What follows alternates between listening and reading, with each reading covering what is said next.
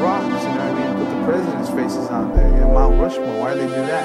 They got a big kick out of doing big faces, or do they want it to leave a mark?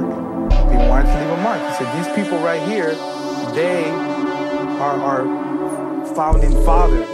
So we're gonna put their big faces on this mountain, and fuck who don't like it. When I'm painting the graffiti, I feel good, man.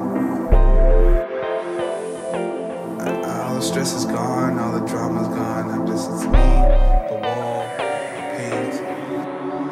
I might get sunburned, some might be 100 degrees, I might be thirsty or hungry, but I don't leave the wall until it's done, you know? It's like gangs don't like you and cops don't like you. So you're in the middle of some fucked up shit if you live in the hood.